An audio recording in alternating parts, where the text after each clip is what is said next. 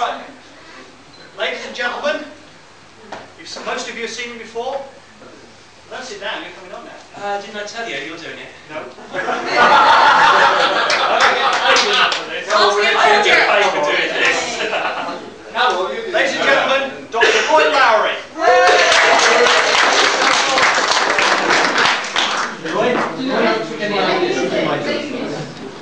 Switch the what on? We could get Gary to do it. Harry, you're people who come near me at the back last year. Not yet, not yet. Just can't get the settings down. I've got to try and get the volume set up again. Alright. Now, I have a problem. Or I had a problem. Because, no, we'll talk about that later with my doctor. But I had a problem because, actually, contrary to popular belief, I don't get paid for doing this. Well, actually, I do.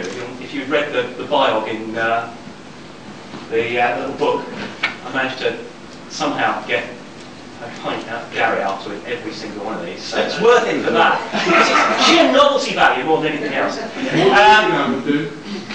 you finish that project, I'll tell you what, I'll make you a promise. Finish that project and get me enough data, I'll buy you one. Anyway, you got that. Good, good.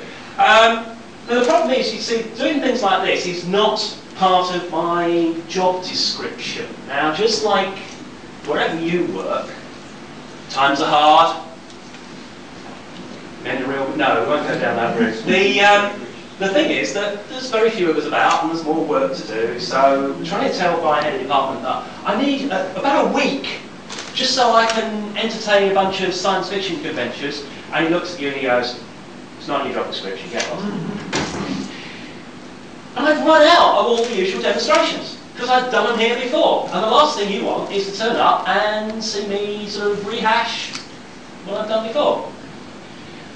I had a couple of ideas. I had a year's warning, brilliant. I had a couple of ideas, but they just didn't hang together properly. What I needed was some inspiration. And then 3 weeks ago, this appeared in the charts. Music maestro, please. Isotope of hydrogen that gets us into heavy water. It's a molecular structure of your DNA. It's basic. I'm an alchemist, baby. I can turn heavy metal into gold. I can make an unstable compound of mercury explode. I can make you glow. I can make you phosphoresce. I can burst your ball. I can make you effervesce. Sounds goes, nerves, a chemical reaction in the brain. So let me be your Bunsen burner. Let me be your naked flame. Burn, baby, burn. Let me be your Bunsen burner. Burn, baby, burn. Be your naked flame. Burn, baby, burn. Let me be your Bunsen burner. Burn, baby, burn. Be your naked flame. Thank you very much.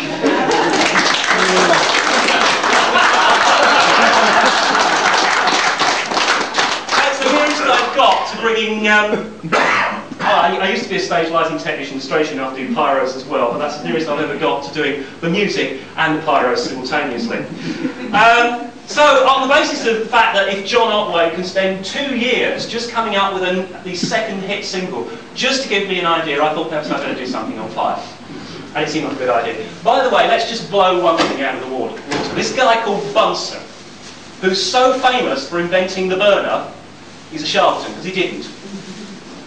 The burner was already invented.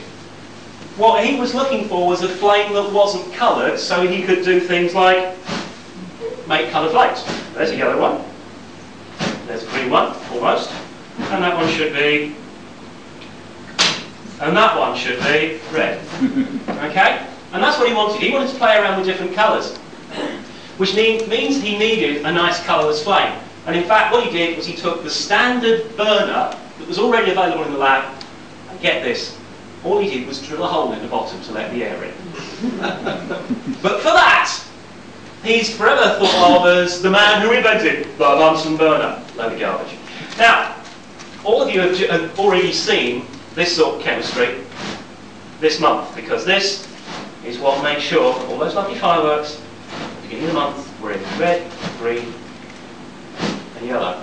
I haven't got any blue, because blue's a pig to do, and you need a bit more control over the flame temperature. In fact, the flame temperature in there is too high for the compounds that... It is too high as well, I'm going to lose my eyebrows at this rate. It's too high for the compounds you need to produce blue. And all that's happening here is that I've got a little bit of... well, this is fuel on its own. Now... Ooh.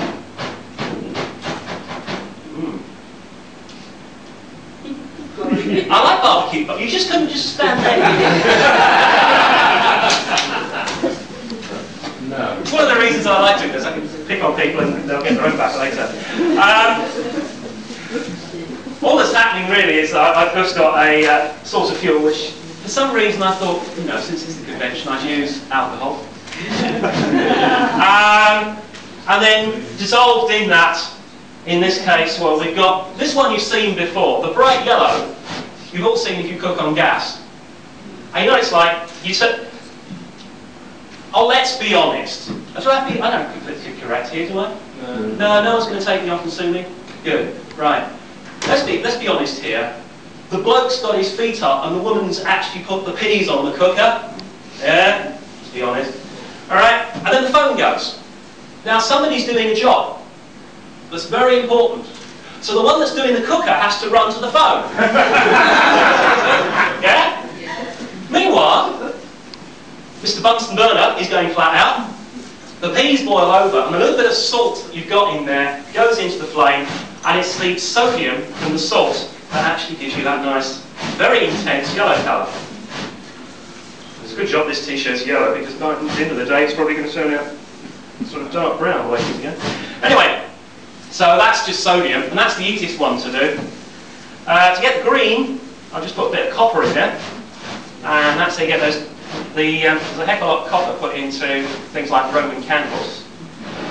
I did this once in front of a bunch of school kids, and I somehow managed to get the spray to go exactly the right speed, and I've yet to do it again, but I got a complete flame ring out the other side, and one of these days I'm going to do it again.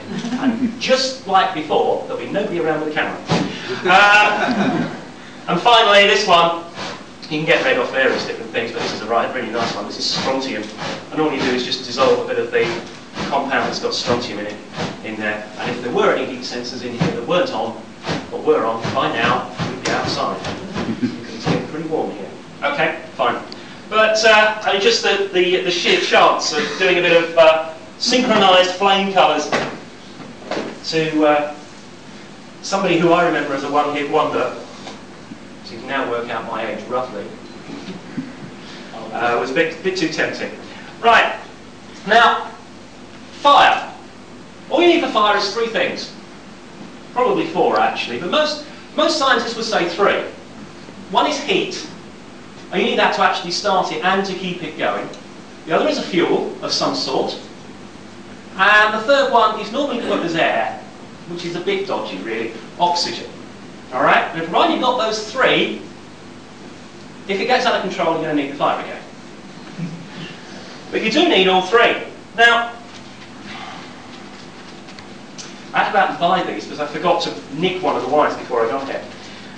These are ordinary cotton wool pads. They're so ordinary, I haven't even broke the seal on. Incidentally, if science is so bad, it says open here. And there's also a set of perforations, which don't work.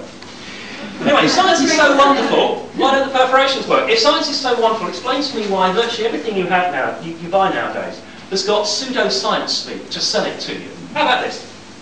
Oh, that's the French version, I'm not reading that.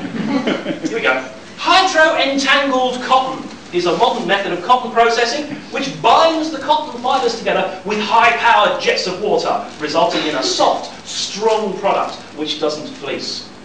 You realise what this means, don't you? They made a batch, dropped them in the shower by mistake, and then dried them out on the radiator. Honestly. Now, this is a fuel that's got oxygen in the air, and yeah, we'll do this. No, we won't, will we? This is very carefully rehearsed, by the way. Not.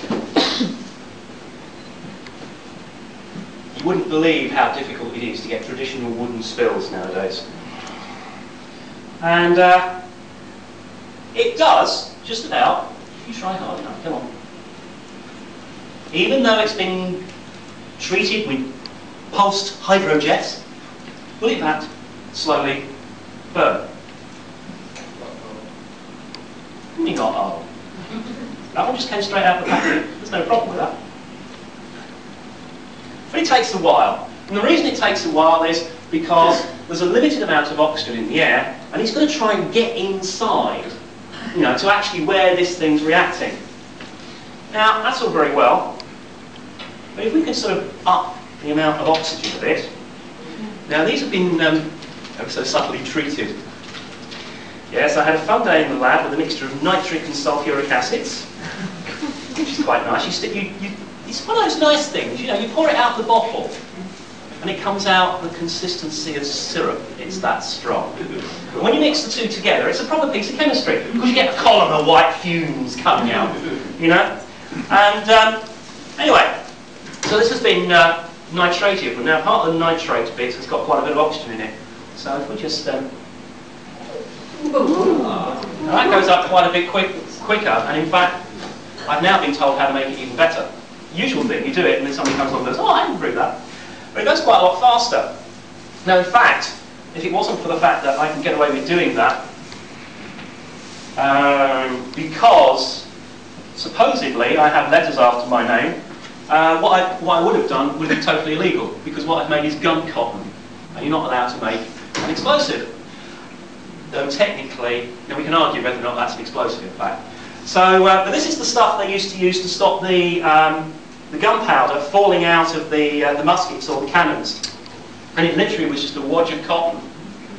And they picked up some nice peasant somewhere and said, "Do us a favour, grab the whole cotton and just stick it in that bucket, will you?" "No, it'll be all right."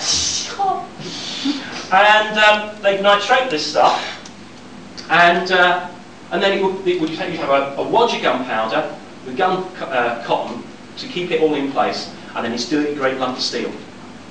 And the reason they would use that rather than, say, just an ordinary wad of cotton is, can you imagine what would happen if you're in the second row with your musket and you pull the trigger and out goes the ball towards the opponent, sure, but your mate in front of you has just got, you know, a hydro-treated wad of cotton that's burning down the back of his neck. He's not going to fire another one. Yeah? So they wanted something that A, provided even more gases to make that lump go faster and hit the person on the other side even harder, but also they wanted something that disappeared virtually instantaneously. Now, if I get the recipe correct, that will go even better next time. It smells a bit as well. So that's all to do with just getting the right amount in there. That was supposed to stay alight the entire time. What's going on? Oh, I see. Right, fine. Be awkward. Anyway, well, since we've done gun cotton, I suppose we better do the real thing. This is as close as I can get to bringing out into the public arena gunpowder. This actually was bought for me by Carlton TV, nice people that they are. Not. They actually phoned the university one day. Is that enough, or should we do a bit more? And they phoned the university and said, "Do you know anybody that knows anything about explosions?" Now, for some reason, they decided to phone me up. Can't say why. And cut a long story short, I ended up being a scientific consultant for Carlton on this particular show they were doing. It's called Cable's Quest, which basically this very highly paid actor who went round every week and tried to find out about things.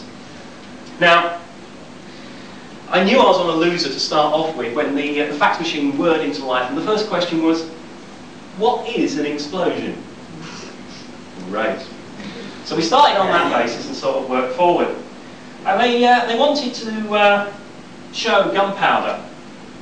And initially they said, "Oh, we'll have to get some."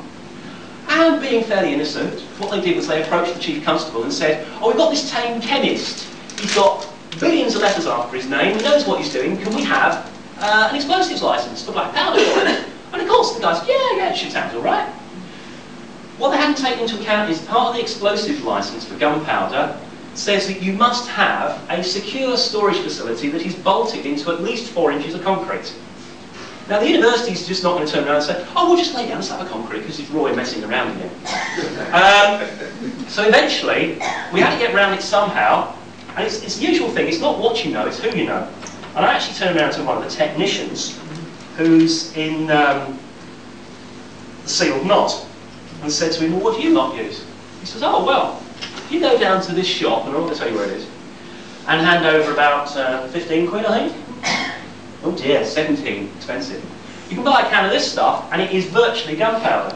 So, if you've never seen gunpowder go off, here we go. Now, it doesn't go bang. It does put your blowtorch out there. Yes. Now we're about... there will be an intermission in the middle. The reason for this is, we're going to try and get the smoke out of the room as fast as possible.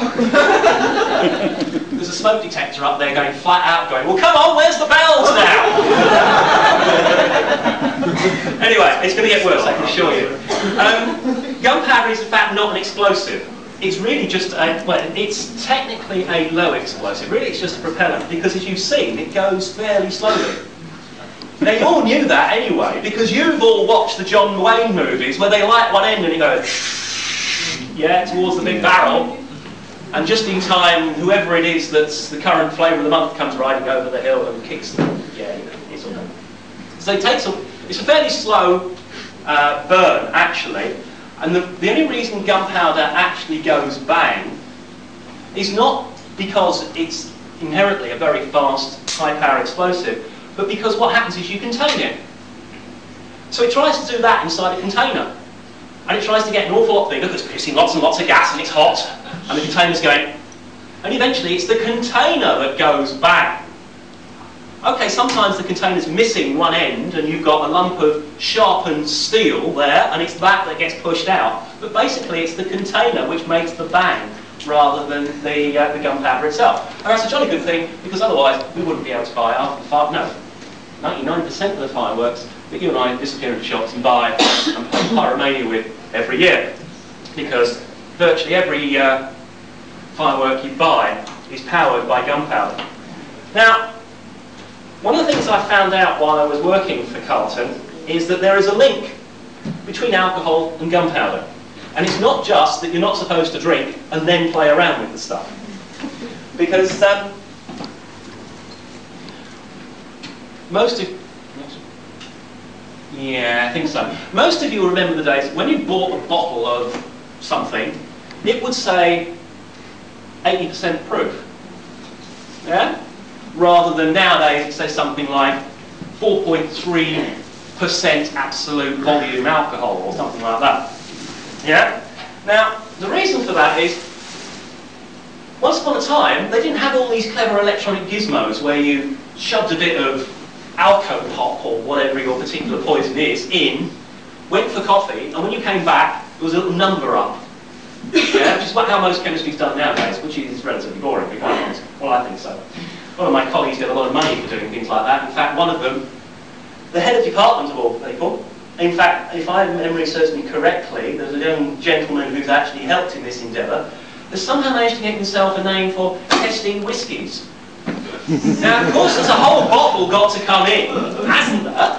You've got to take out a little aliquot, that's a technical term for bit, and squirt it in the machine, and then what happens to the bottle? Now, I'm on camera. I was going to make a link here between the quality of management in the university and the amount of whiskies that are being tested, but I won't. But you've got it. Anyway, what they did was proof of the spirit. They tested it to see whether or not it had enough alcohol in it. And they did it with gunpowder. I've lost my gunpowder, there it is. And what they did was this. Plymouth Gin used to do this, and in fact used to make gunpowder up on Dartmoor. And I'm yet to find out whether or not the gin went to Dartmoor or if the gunpowder came into Plymouth. I know they used to export a lot of gunpowder, actually. They used to make it up on Dartmoor, bring it down the railway line that runs next to the Plym. I've got to tell you this, on the way here, I walked past two people that just come from the station, and one of them says, so where's the River Ply then? Plymouth, yeah, it works. Okay. Anyway, what they would do is they'd take the latest batch of gin and they mix it with gunpowder. Now that's a particularly potent mix in my view, but there you go.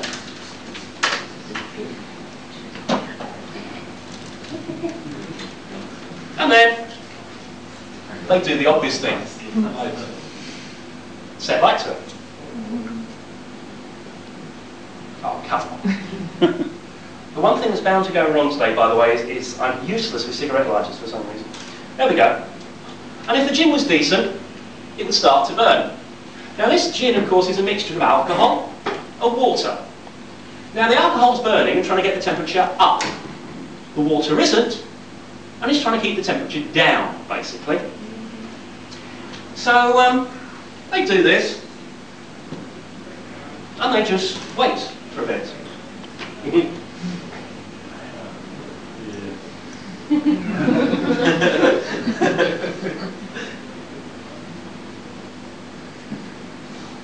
This is great fun for everybody who's here with camera, because you know.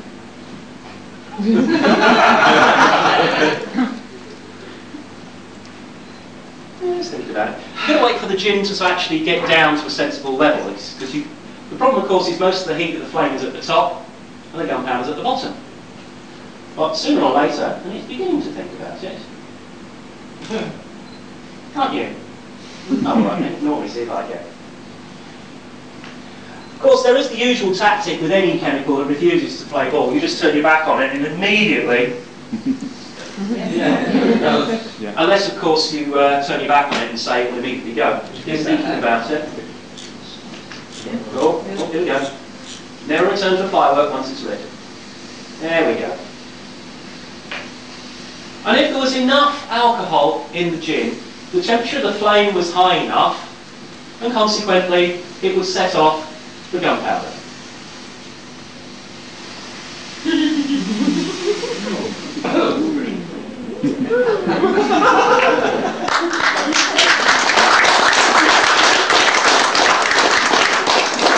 Now that batch has now been proved to have sufficient alcohol in it. So that will be called proof spirit.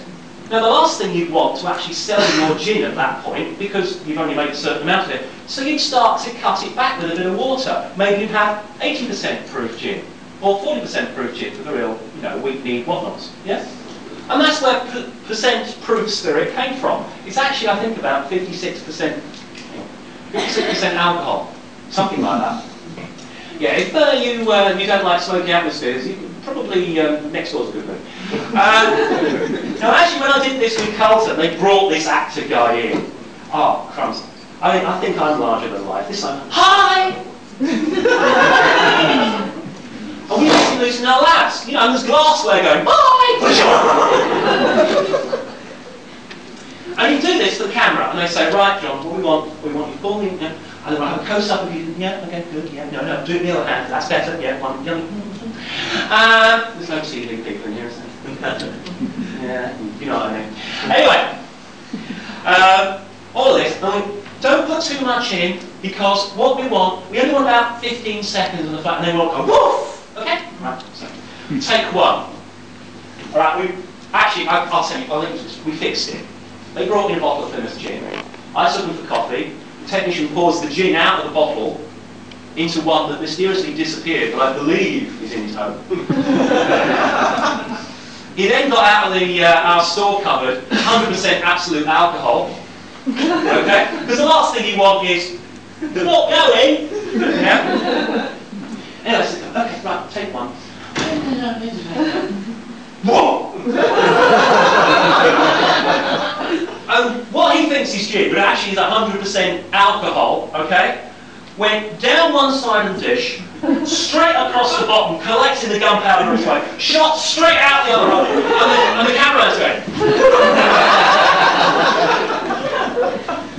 These guys knew so much about media, I had to tell them how to make a bright white flash and a puff of smoke, which is what they wanted. And I'm thinking, look, it's very easy. You get in a car and you go and talk to the nice people at Stage Electrics. Stage, someone's doing media? You might have met them before, but no.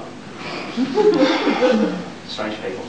It was take 6 they took, by the way. At which point this guy went, hello.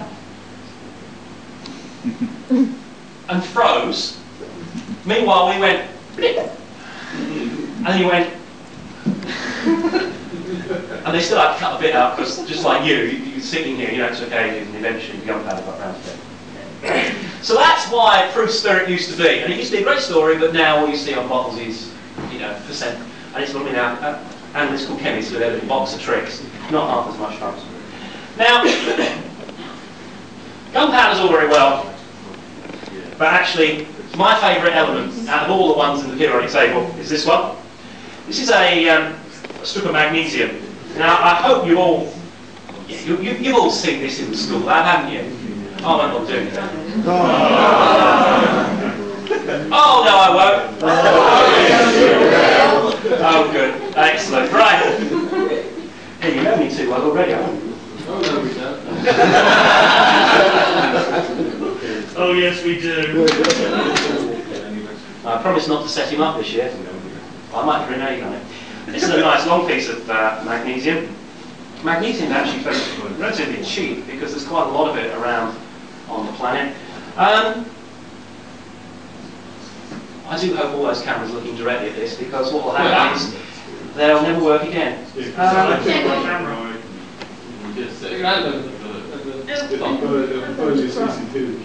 Yeah. I'm just also thinking, I'm not sure the spirit gun is actually going to be able to light this properly because I don't think the temperature's going to be high enough. So we'll go for the high-tech version. Oh yes, I remember now. Oh, it's there. I did that in the lab last week, and I wish I hadn't because I've discovered that this canister of fuel is not very clean. And I think I'm just going to put the mockers on one of my experiments later. Is it okay? Maybe the hotel store in the kitchen. What? Apparently it's a serious... Yeah, I think the creme brulee nowadays. I'll tell you what we'll do. Oh, bother. I forgot about that. Alright, we'll see whether or not spirit burning.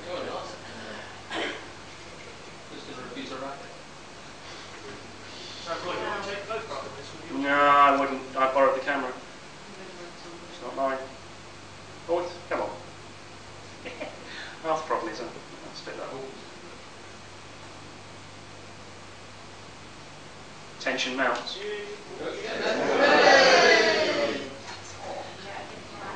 Oh! I now remember why I brought a fire blanket with me. Now, magnesium gives that nice bright white, and yes, there's a heck of a lot of that goes around in November the 5th, but also it tends to go out if you leave it up the wrong way for too long. I can't see a thing now. I'm sure that was used as a tagline for a series somewhere. There we go, let's get rid of the oxide. One of the nice things about magnesium is that actually, although it's fairly unstable and when you get things right, it does fall apart by reacting with oxygen rather nicely to give you lots of bright white light. Fortunately, what happens is that it reacts quite slowly under normal conditions, so that strip can hang around because there's a little layer of oxide on top of it. If you like, it rusts, and it's the rust that stops it rusting anymore. Now, again, you're going to give out, aren't you? Go on, go on, go on. There we go. Now,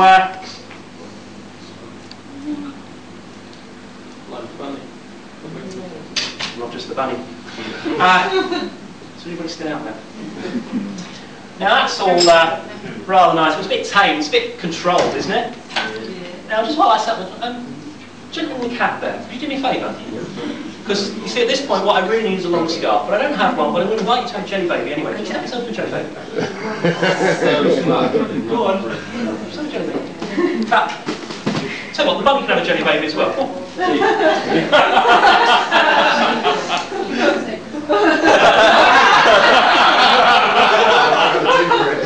Nothing. Sit down. You've just got a jelly baby. That's all. Sinister. Don't eat it. Don't eat it. Oh, it's edible. It looks like one of my relatives. Honest, I'll tell you, I'm not eating it. No, Well, you don't want to clip on it. Honestly. What do you think I am? You know, poison on you? Only if you don't blow us up. Ah, well, yeah, there is, you know, the alternative. Yeah, okay. They're all Right, right. they're okay, aren't they? I had one here. Don't worry about it. Oh, hey, it's real.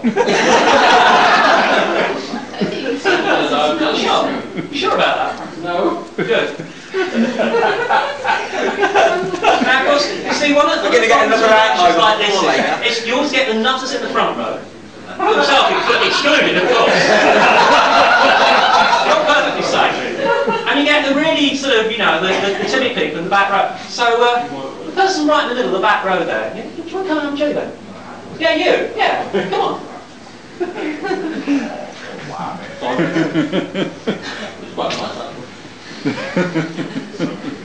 They were made in my own kitchen, right? Got communist one.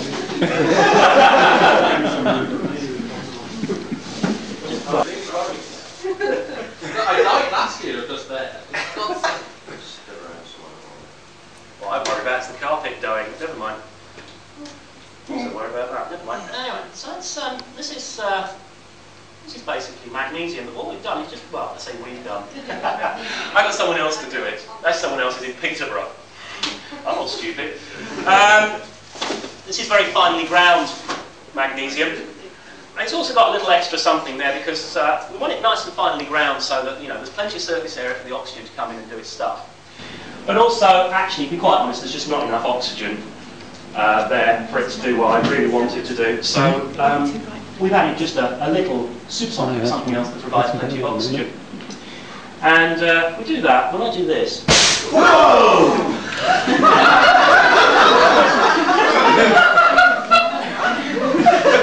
I wouldn't mind, but one of the sparkles actually got on the back of the neck. Now, has anybody seen the magnesium reaction done like that before? Yeah. Oh, yes, you have. Oh, yes, you have, because unless, of course, you miss out on the pantomime, because this is exactly what's used in the theatre for that moment when Aladdin is locked in the cave, and for some, why is it? All right.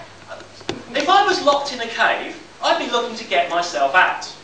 If I couldn't find a way to get out, I'd be trying to make sure there was somewhere for air to get in. This guy seems to be sponsored by Bargain Hunt. Oh, look, it's a lamp! How much does this fetch?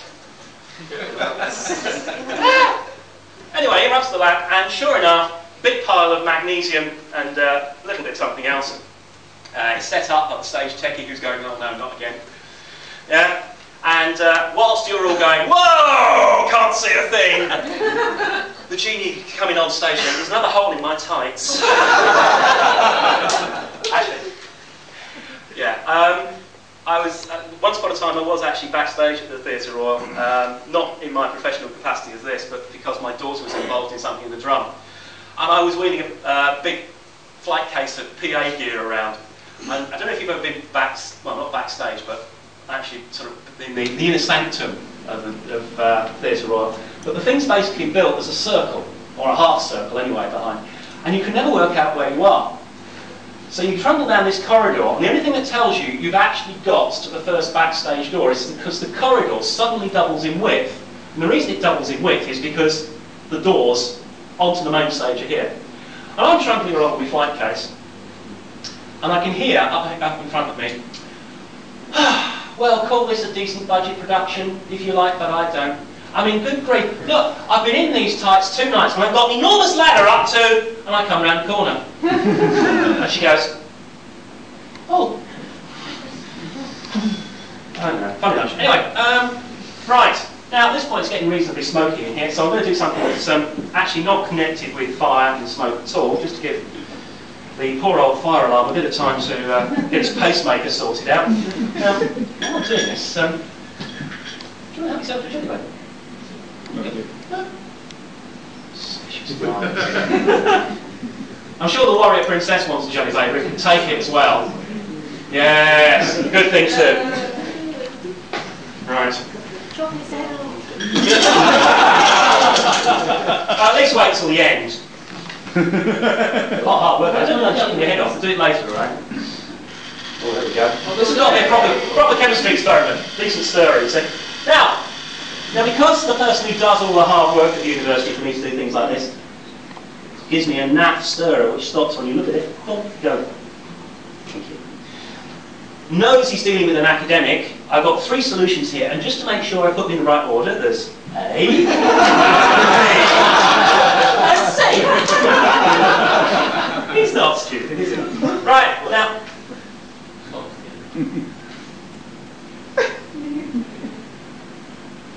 No expense there for you lot. Absolutely no expense. Right, here we go. Now, I actually discovered this by accident because I got a book out of the British Library, because Alice didn't have it. That's pretty good, that. Not too bad. I put it out, in fact, for Gary, of course, not for me. And, yeah, right. Actually, I was looking for things to go bang, strangely enough, for you lot. And I came across this, and it was just so, I mean, just the write-up of it was so wonderful, I just had to do it again. So, this is the traditional, it changes colour thing, like all chemistry. Well, I thought we'd disappear into the tradition of that. There we go. I think provided I don't disturb the vortex, not the vortex. Anyone fancy a slice of fairy cake? Provided I don't disturb the vortex, we'll be alright. Now, if we add all this up together, we should end up with a nice green solution. Just to prove that chemistry can be pretty too. And then slowly over the next couple of minutes, the stirrer should stop. This is going to be a pain in the stirrer bar. There we go. Let's go.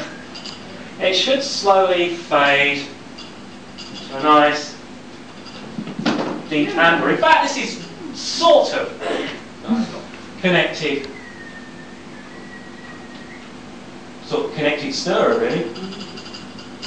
Go on, do the banging noise as well. That's it. It's sort of connected to fire, because what's actually happening here is what's called an oxidation reaction, which is sort of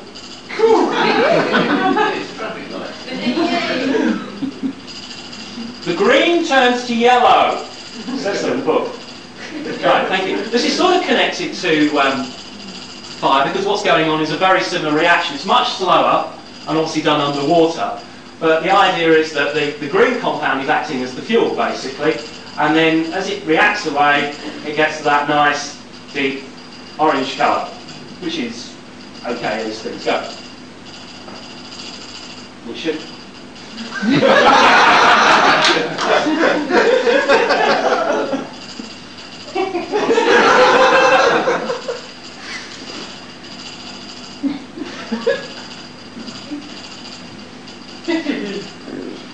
This is the way science works. You set everything up and they say it works. And you go, right, fine. And then something like this happens. Right, don't pick about with me anymore, alright? Good. I thought it'd just be useful to demonstrate that actually you can...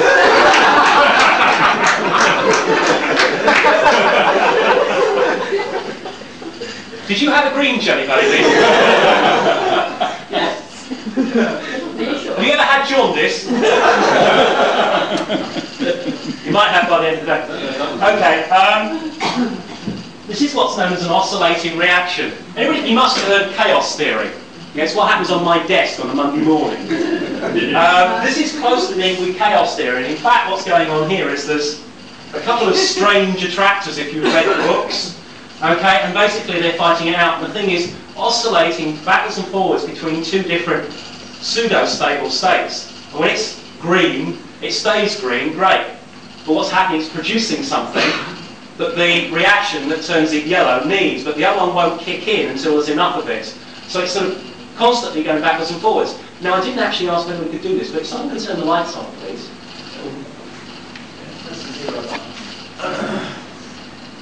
Zero. Yeah, absolutely, some black photons would be nice if you've got any. I've always wanted to invent the black follow spot for the baddie in the pantomime. You could follow them around in a hole, great. Oh. So artistic, Oh, there we go. This is a standard UV tube. You can tell I don't use ecologically unfriendly washing powders because I don't glow in the dark, unlike the badge. And I put this here, and it decides to do its trick.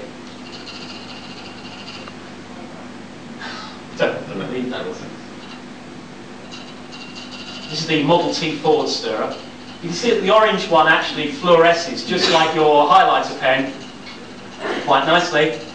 And then if we get this thing to think about the vague possibility of oscillating, there we go, it turns itself out. Trouble is, if you stay too near a beaker, somebody somewhere says he's got a wire up his sleeve. Here we go. Go on. Yes. I want to stir up. I need you to stir. Thank you. So instead of sort of just orange and green, hopefully we've got something that glows in the dark, and then every now and again, not because the stirrer's got an intermittent fault, will actually turn itself off. Now, I'm waiting for somebody to think, hang on, this is a darn good idea.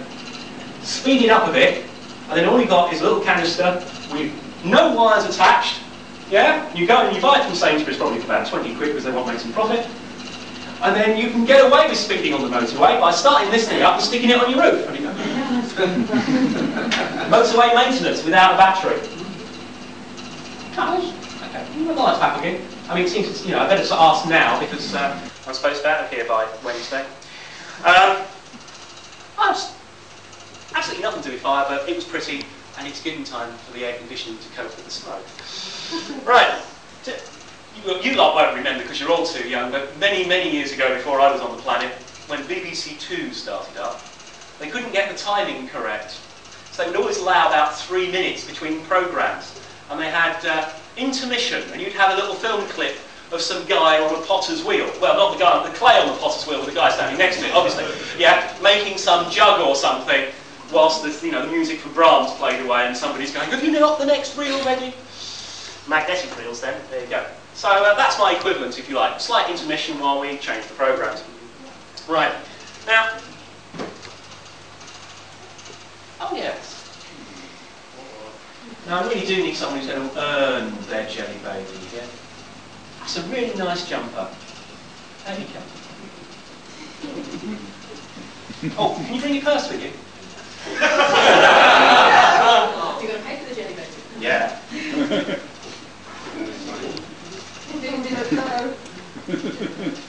Now, I don't like American evangelists, but I do like a certain phrase.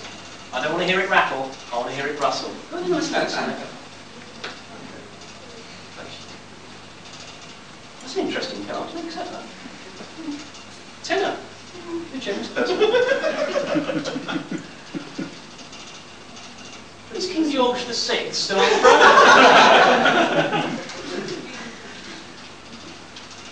Now, we didn't talk before this, did we? No. Because they'll always assume that this is some sort of, it's not chemistry, it's magic, see? So I'm just going to put that in. Now, one of the nice things about the inks that are using nowadays is they're totally water soluble. Actually, they're not, but they were for a while. Oh, I need my spirit burn back again. Have you literally got money to burn? No. That's good.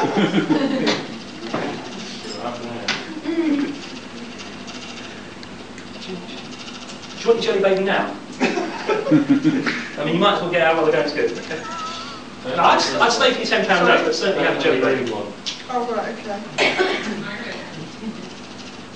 It's very democratic, There's one colour's gone, and then it was sort of fairly even, but we've still got 2 orange ones, we'll see.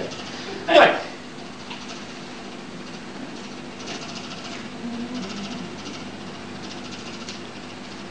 Bit wet now.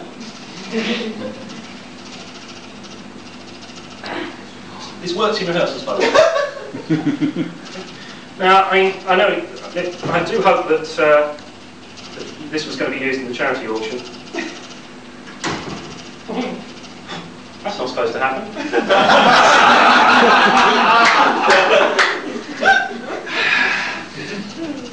This was the easy one which is going to work! Swine. Another go. I'll tell you what, I'll give you a decent tenner back again. I'm that generous. I know someone will take these. technicians will take anything. I think what happened there is I'm a bit too slow, so let's try it again. Let's just do that actually. Go on.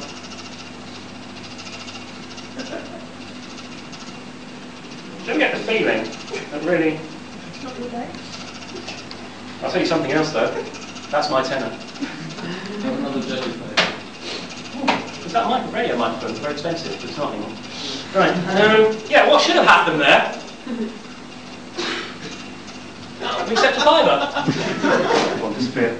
I'll pass that one off somewhere else when it's dry. I'm going to do that anyway. I mean, in theory, what should have happened there? I don't know. Chemistry, magic, it's all bad. That better work now. I'd soaked that actually in a mixture of alcohol and water. Much like the person who was trying to run the blooming experiment. And just like gin, what should have happened is the alcohol should have caught light. It's the right label. Have you been talking to Jeremy? Has he set me up? Wouldn't be at all surprised knowing him.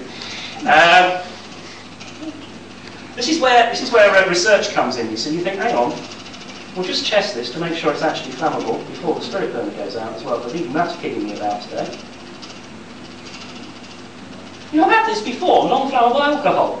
Peculiar stuff. Oh man, I tried it out of that bottle not 2 days ago. Look at that. Brilliant. This is where it suddenly goes up in a sheet of flame. Oh, no, just about managing to... I think what's probably happened is some of the alcohol's evaporated. You swine. Here you go, see? What should have happened is the alcohol should have caught light and the water should have kept the flame temperature down low enough for the tenor to be completely unscathed. At which point I'd have swapped them over anyway, because the last thing you want is a wet tenor in your pocket, really, isn't it? Yeah. Okay. Right, let's get rid of that. Let's get rid of that. Especially for this next one. Now, the whole thing there, you see, the next link was the whole fact that oh, that's warm. It's blooming warm. No, I can't move that. Let's put that into there. There we go. Asbestos fingers. The guy must be a chemist. Water is usually used for putting out fires, and quite right too. It's very good. And the reason for that is, being a liquid, it will tend to cover whatever it is that's burning and cut the fuel off from the oxygen. But the other thing it will do is, because it boils at quite a low temperature, it will take a lot of the heat away. So it's taking the heat away, it's cutting off the oxygen, you're left with the fuel on its own going, no party. Doesn't always work that way. Magnesium comes into play again here. Coarse magnesium. In other words, this one swears a lot. Oh no, I don't think so. No. Now this one definitely works in rehearsals. In fact, it works so well we had to open all the windows in the lab very rapidly and close the door because we have a smoke detector in the corridor. And its little red light was going, I'm sending messages, and we're going, no you're not! Now, I'm just going to put a little something on the top, which will start things off, I hope. Yeah, a bit more maybe. You see how we weighed out to at least 8 decimal places of a gram, you know, there's this sort of stuff. And here's the really high-tech piece of kit, it's called a spatula. Now, the reason I didn't mix these, well, you'll see why I didn't mix these, I hope. Because it had rained on the way over when I mixed these.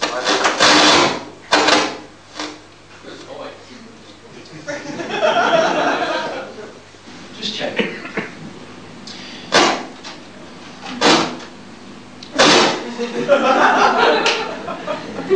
Okay, right.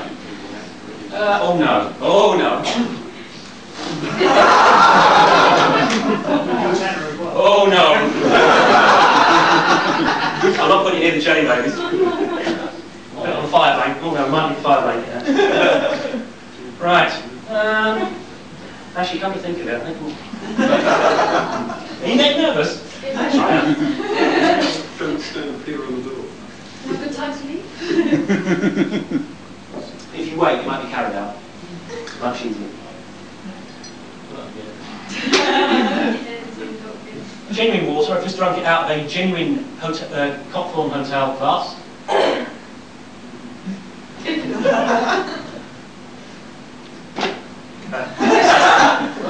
It's not smoking.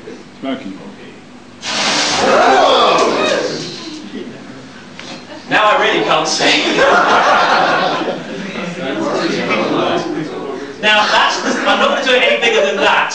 I have been told you can do, but you need one extra piece of equipment. One of those really good fine nozzle, long distance water pistols. Well, if it's said.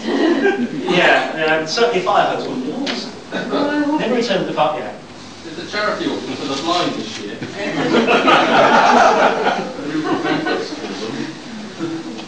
Right. Oh, magnesium's pretty good.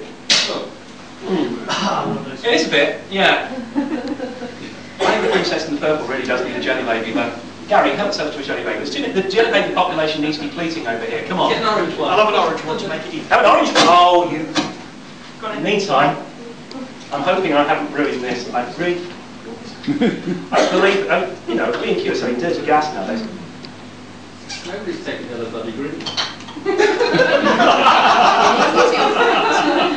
You know, I've just broken the golden rule of chemistry, which you never ever put anything in your mouth while you're doing anything chemical, and I'll tell you, propane tastes disgusting. I need a really decent burner on this, so I'm hoping, because I've already had enough duds today, thank you very much, and I don't really want any more. In fact, I'd almost, no, that's what I did last time. In fact, what would I do? Eat.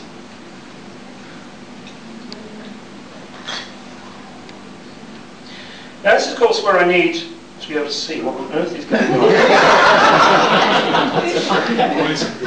There's a big yellow patch just here.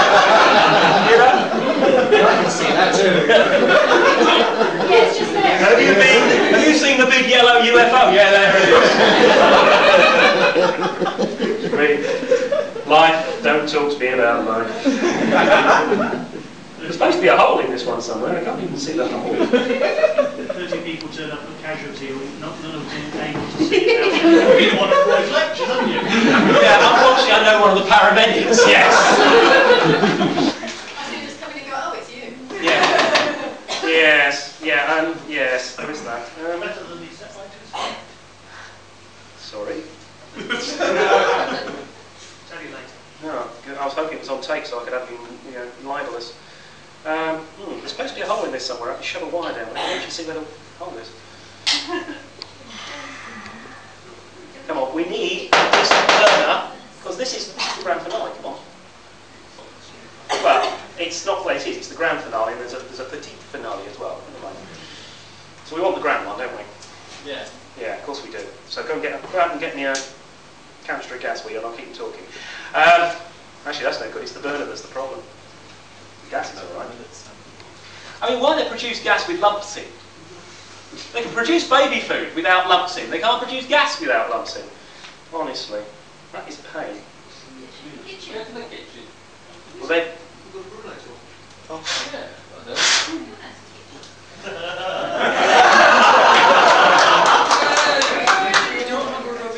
Only I would end up trying to do a demonstration with a cookery torch, honestly. Mind you, I bet none of the BBC chefs would have half as much fun as I do, and I bet they don't blind people either.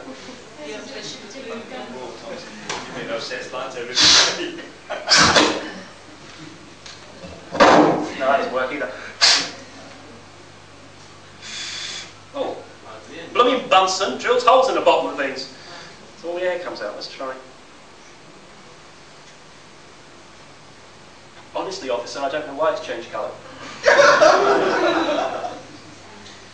And if I was the right sort of chemist, I'd be able to tell you why it does as well.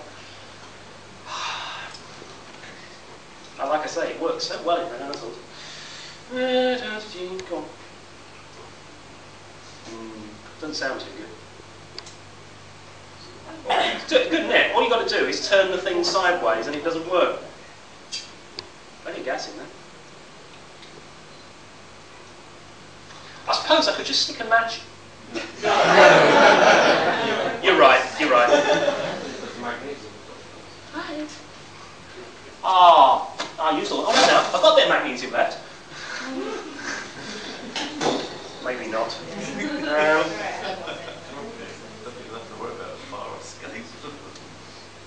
Somehow that little bit comes out.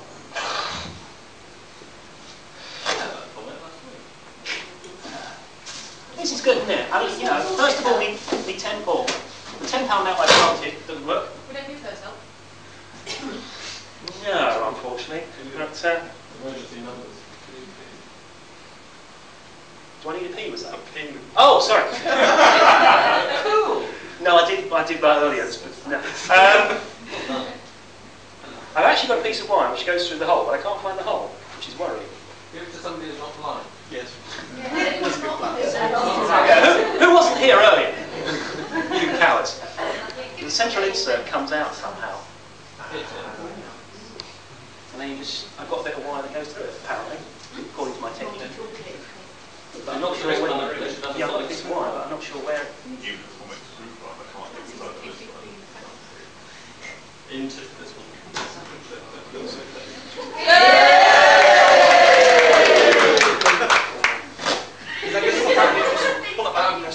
Did you ask or did you see it?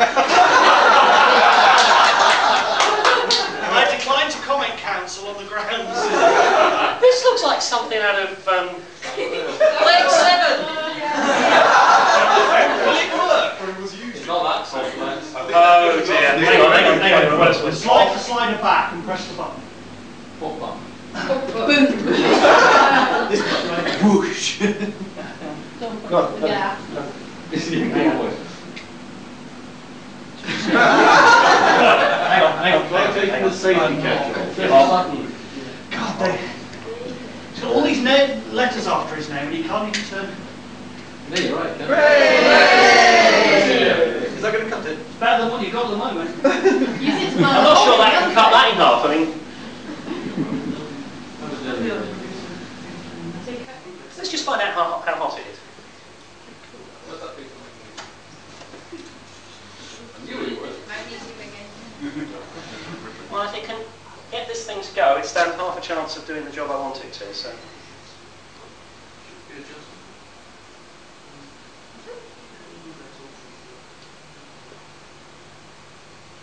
Silence, please. No, unfortunately it doesn't go that far. See what's really peculiar, the flame on this thing sort of oscillates backwards and forwards. Okay, so we'll give it a go. I'm not going to promise anything. Right, what am I supposed to be doing here?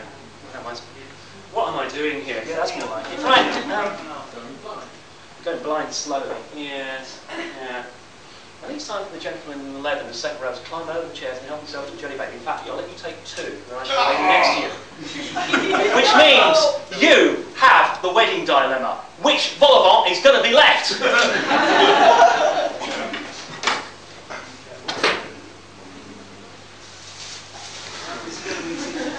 question is... Oh, okay. The question is this torch going to be used for something afterwards? And are they going to want to tell... jelly baby. No, he's allowed to take two. It's the yellow one that's left. Right, okay. Now the yellow one may well survive, but we'll see, because after all, the bit of song that actually started all this, you remember, was a rework of Disco Inferno, brackets Burn Baby Burn. So I think I'm going to try Burn Jelly Baby Burn, providing I've got to get that to melt though. Alright? So, anybody out there got contacts in higher places, just do us a favour and double the output of this thing and we'll see what goes on. Right, let's see if we can get this to melt. I wouldn't have the creme brulee here when I finished, alright? Do you ever feel like you sort of, you know, you've got a birthday cake candle and really you could have done with sort of V2? You've got the V2. Yeah, well. Of course, you're paying by the hour for this welding job, madam. What's worrying me is this flame goes up and down. There you go. Meanwhile, in an artist's studio, just next to his burnt umber. Oh, that was hot. Goodies. Yes, never mind. Not exactly science fiction, but there you go. Oh, hang on. I think the molecule moved. I think we're running out of gas. I don't believe it. Hang on. Oh, what's this button marked turbo?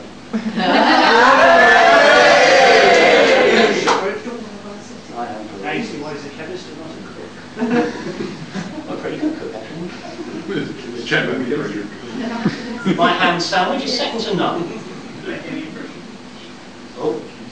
Now, did we have the problem we did actually have in the lab the first time we did this? Actually, I think the flame's too hot. Never mind. Don't worry, worst comes to worst, very molten, nasty stuff will shoot out of the tube. And all you've got to do is panic and run. Actually, hang on. What is this? Oh, that's a good question.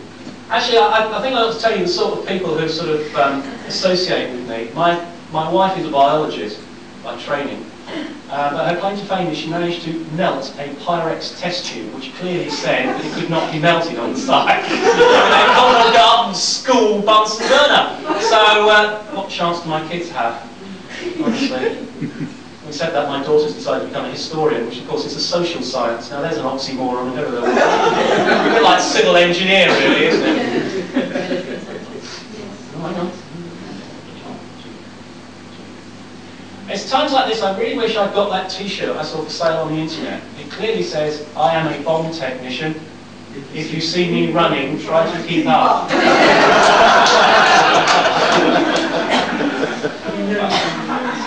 This is actually blue. Can you take it back, Gary? Can you say, A, I wouldn't use that again, and B, where do you get these from? Oh, it's a bit hot actually, it's beginning to decompose, but leave it.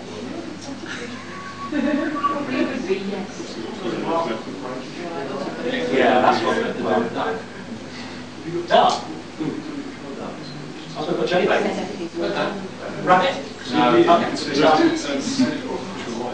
Now the problem is I've got to get all of this molten, otherwise there's going to be a little platform in the middle for the jelly bacon to sit on and laugh at me from, which I'm really not interested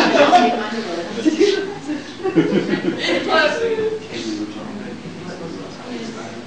What sort of sad people is it that sit around waiting to see the death of a jelly bacon?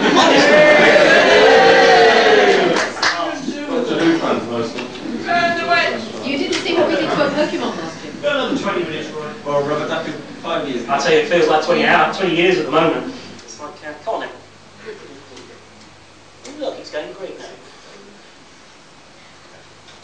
I wouldn't mind. We managed to, the burner head on that, we managed to purloin from somewhere. Because the blowtorch that we actually bought is so powerful, what happens is it starts this thing decomposing before it's even properly melted. So we've got that burner on it, and it worked a treat. It was the right height and everything, and I'm going, oh look, just for once, everything's working. And then I went and turned, all I did was turn it sideways. It don't work with B&Q, I tell you. What do you think your blowtorches are used for? Welding? Plumbing work? No. Roy, this is why you didn't get on to tomorrow's world. All your tests worked first time. Yeah. No, you've got to be able to say it worked in rehearsals. It's getting there. It's a bit like Virgin. It's taking its time, but it's getting there. Oh. Ooh.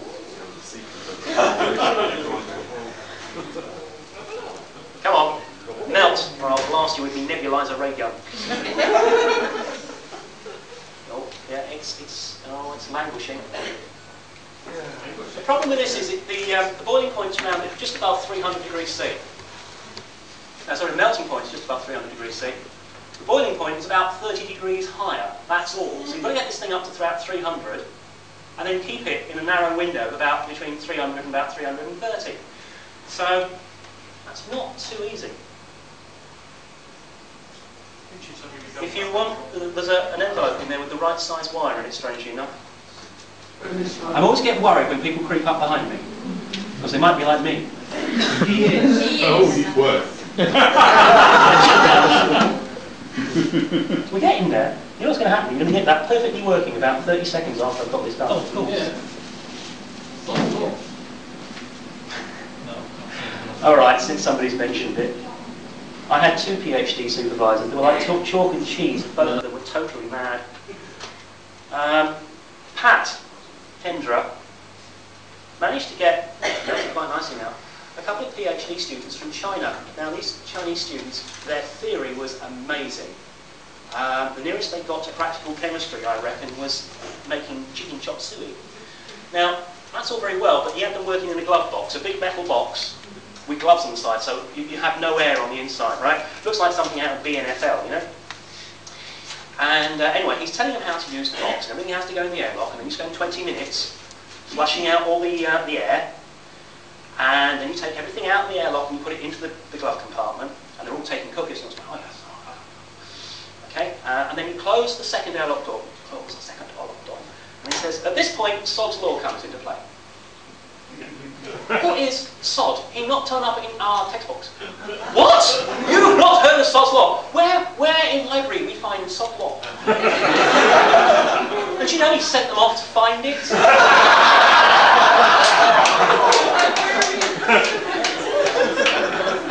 And he gave me a PhD. I mean, the guy's an absolute nutter. Anyway, we're getting there, we're getting there. It's just a few little bits on the top, which are a little bit, I'll let the top cool off.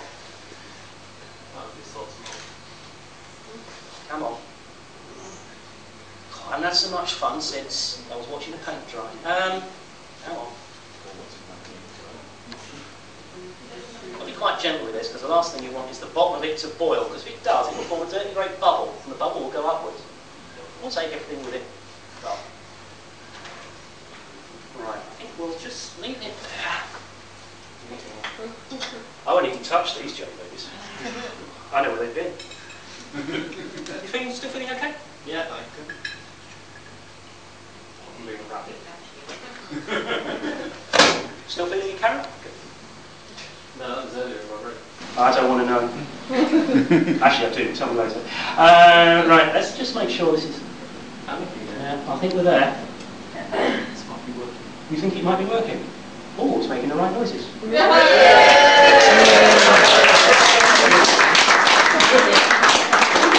Don't put it too close to them. It's got a rocky bottom now, though. Have your Thank you. amazing... You thank the hotel. You thank the hotel.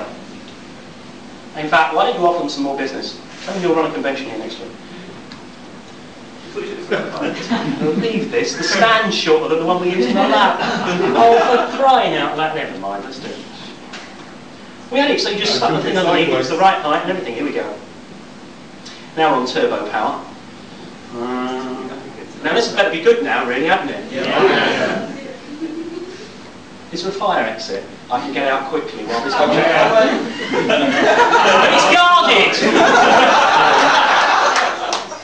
I don't mean there's going to be a fire, I just want to get out before this lot try and lynch me for having wasted 20 minutes of their time to view something that's not very good. Right, here we go. Now, I did not choose this jelly baby.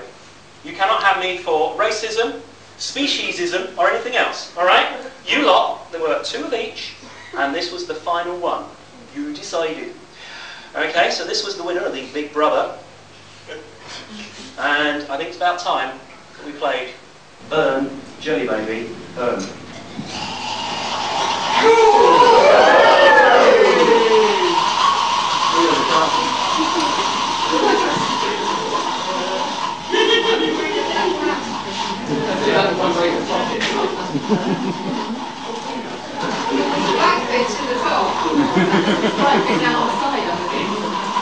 Now, strange enough, red ones go better. I don't know why, but they do. Now, just let that be a lesson to you. Now, I think you've danced up and down and glowed bright white if your feet were in 300 degrees of molten, very strong oxidising agent. Now, I said that that was the grand finale, which wasn't that grand in the end. Never mind. There's a Really good.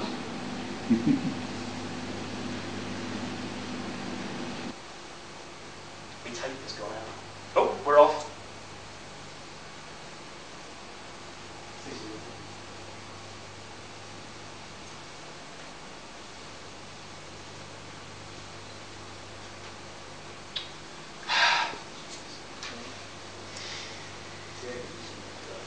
everything had been worked and I had my burner all balanced and everything, of course, I'd set this up while the jelly baby's going flat out.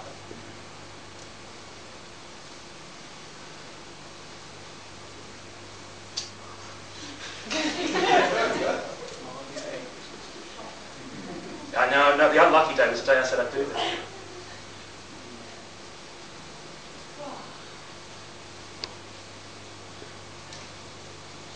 I hate to think what I'm inhaling back here, never mind. Come on.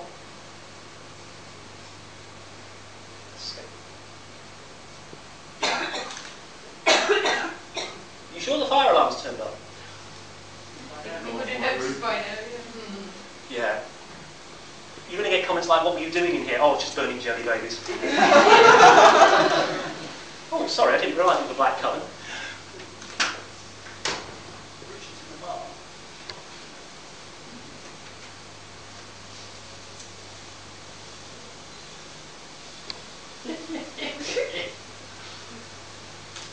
Ah, come on.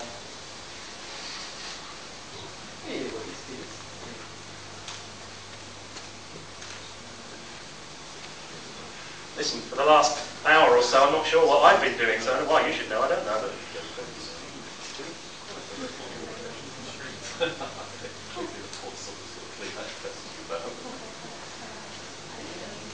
Incredible.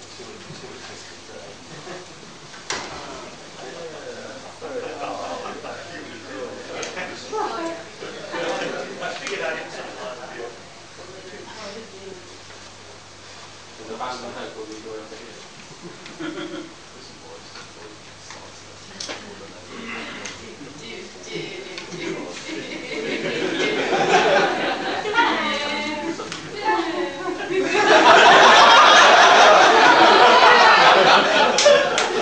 Next time you know what music to have. I've actually decided I'm going to use that in the middle of a tutorial. Can you calculate this? Mission impossible, maybe not. Hang on a sec. Come on then, Dave. Okay, we'll get to it first.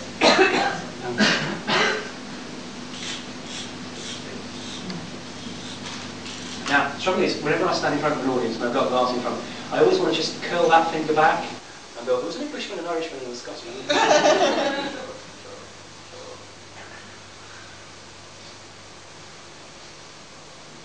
This is why it takes me so long to mark coursework. Other people use red biros, but this just doesn't have the same effect.